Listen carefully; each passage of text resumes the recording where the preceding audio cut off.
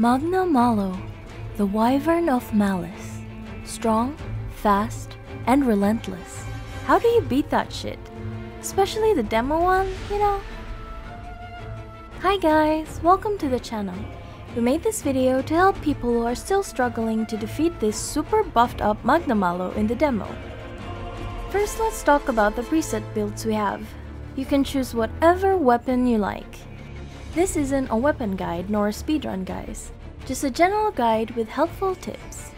In this particular run, we're going to use the light bowgun. We feel that it's the easiest weapon to use. One of the biggest advantages of the light bowgun is that you can keep your distance and attack from afar. However, the downside of gunner weapons in particular is that they all take more damage from physical attacks. We will include some weapon tips as well, like how to use the wirebug moves to mount. We're going to walk through the run together and I will explain what we did. Just remember, this isn't a speed run, just a casual run using all the possible tricks in the game. Let's go!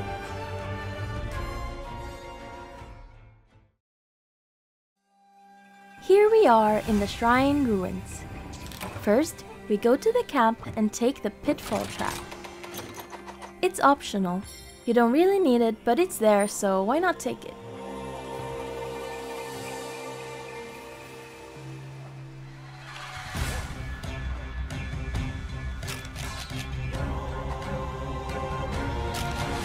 Another optional is this flash bug to craft flash bombs. You gotta pick the latch berries in these areas if you're going to use the light bowgun or heavy bowgun, because we're going to craft pierce ammo later. So to all gunners, make sure you prepare your radial menu. Right here we have the whale nard, which I don't see many people using. Did you know that you can lure monsters with this? We're going to use it later. Why hello there, Rathian. Let's ride her. Since Rathian is not the target of the quest, you can ride her pretty quickly. To get an easy mount, you have to do the warbug moves or airborne attacks, preferably on the head. If you miss the head, it's okay, you can just do it again. Let's pause right here so we can show you how the wyvern riding works. Every weapon type has certain silkbind attacks. Some of them increase your damage, while others deal damage. In order to mount a monster, you need to deal damage with this blue background. The silkbind attacks that deal damage can be used to start a ride. For some weapons like the bow, which do not have silkbind attacks that deal damage, you have to do attacks while airborne. There are several methods to mount, but for now, we concentrate on what we can do while mounted. For more information, check out this video on Team Darkside's YouTube channel. Once mounted, you have some options for what you can do. You can run,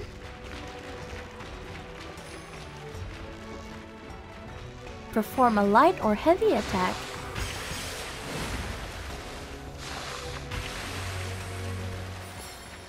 evade, and launch a monster forward into a wall or another monster. Each monster has a minimum of 4 different attacks. 2 light attacks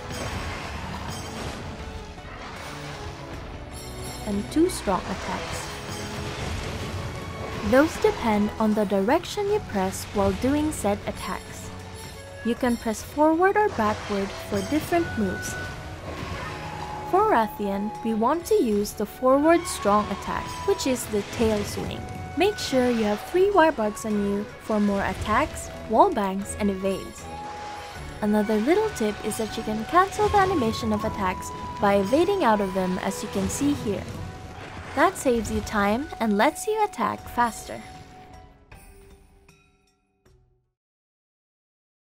Alright, we're back and have successfully mounted Rathian. Let's not keep Magnamalo waiting. For the Rathian mount, you just want to do the tail swing attack to inflict poison and damage. You can do about a maximum of 6 attacks before the mount finisher.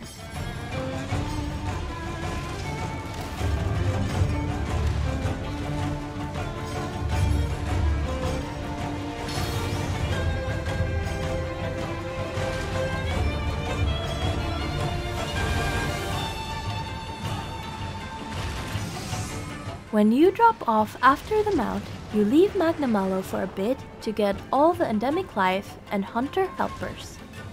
Here we have the Thunder Beetle.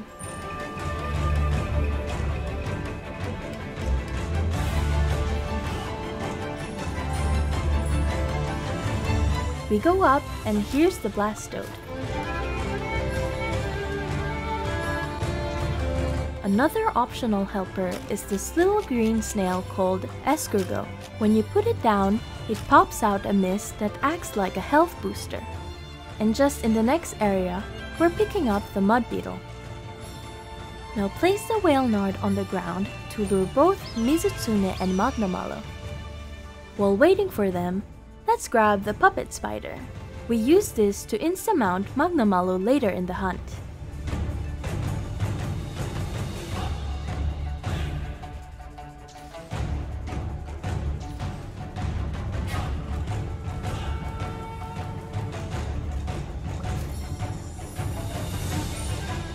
Another optional is this Fire Beetle to inflict Fire Blight. Fire Blight is a status that inflicts damage over time.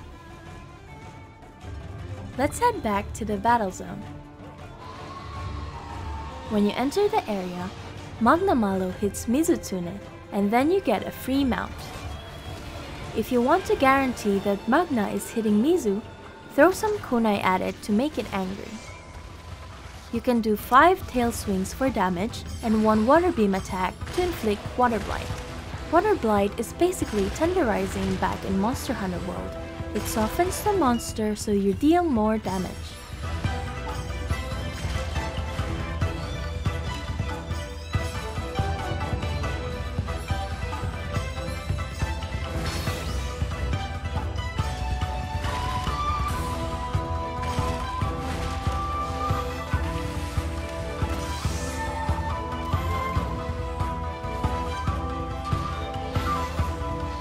Unmount and go ham! It's important to note that at this point, we are close to getting a Hellfire topple. Right now, Magnamalo is covered in purple Hellfire. After a bit of time, it will perform an attack that turns the purple flames pink.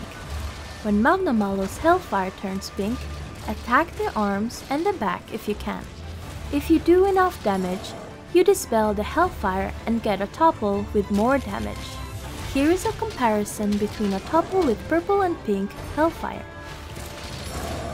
As you can see, the one with pink flames deal more damage. Before we go further into the fight, let's quickly talk about Magnamalo's moveset.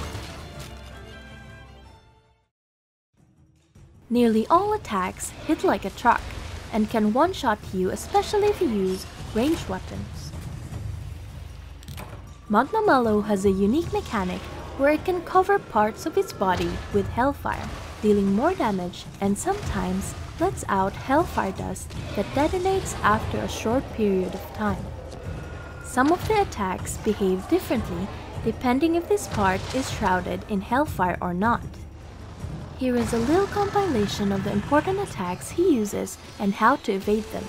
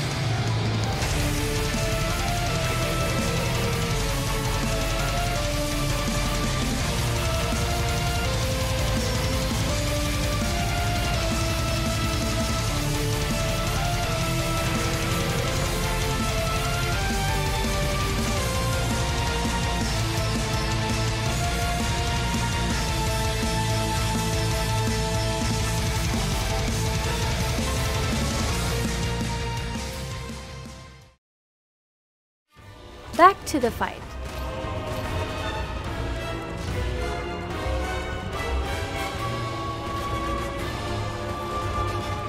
After the topple is a good time to use the Thunder Beetle. The Thunder Beetle inflicts Thunder Blight, which makes the monster take KO damage to the head.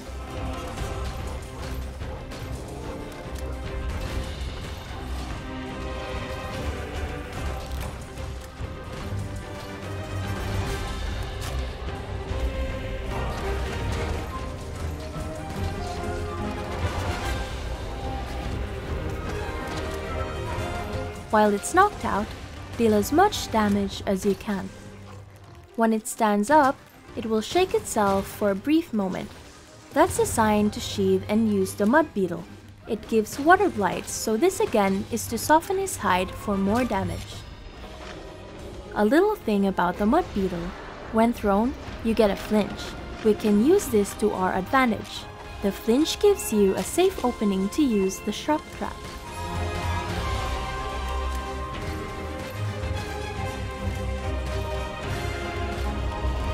If you find yourself getting hit and you have Hellfire Blight, you can use this to knock him over once more. Instead of rolling to get rid of it, you run to Magnamalo after it finishes an attack, and simply use the Warbug to either go up in the air or go forward. That leaves a patch of Hellfire on the ground. As soon as Magnamalo or you attack the Hellfire patch and it is in range, Magnamalo takes a bit of damage and gets toppled. You can do this only once. After that, he will still take damage but won't fall over. You also have the Pitfall Trap on your disposal, so just wait for a safe time to place it down.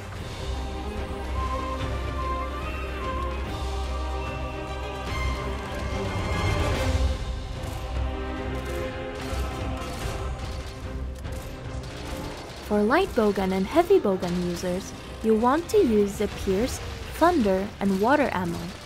Use the Pierce when its back is shrouded in Hellfire, Thunder on the arms and the head when covered in flames, and Water on parts with no Hellfire on them like the hind legs.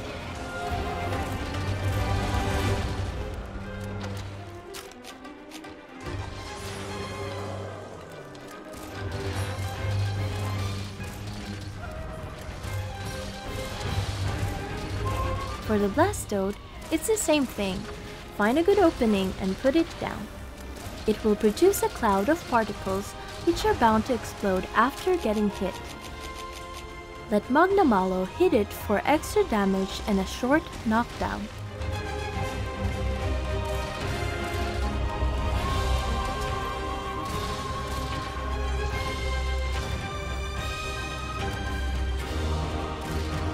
And then we have the sticky ammo and mines. Use the sticky on the head to get another KO if possible, and the mines when Magnamalo is down.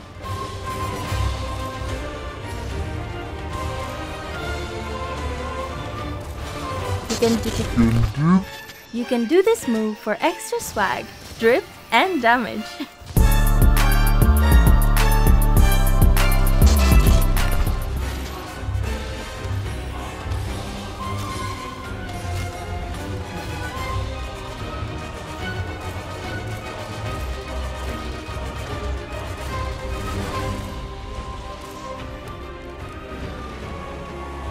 After 6 to 7 minutes into the quest, wait for a safe opening or throw a flash bomb so you can use the puppet spider in order to mount Magnamalo. But wait! Don't attack yet. Instead, use the barrel bombs for some juicy numbers to get the mount.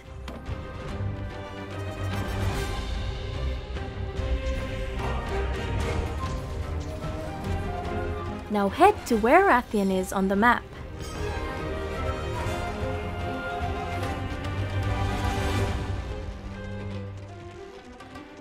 Bonk 3 times into a wall and then into Rathian for a second mount. Mounting has a cooldown of 5 minutes if you use a different mounting method.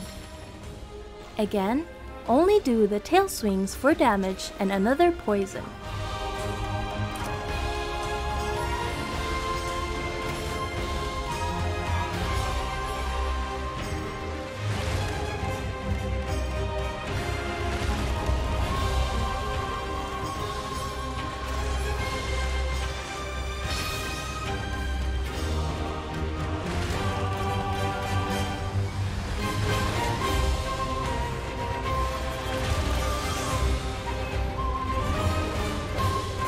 unmount and attack till Magnamalo is dead. We call this Unga Bunga!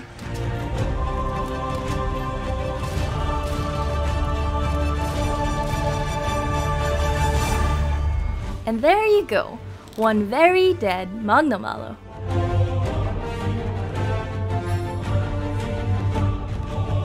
We use the same strat for other weapons and it works the same. You just need a bit of practice and patience.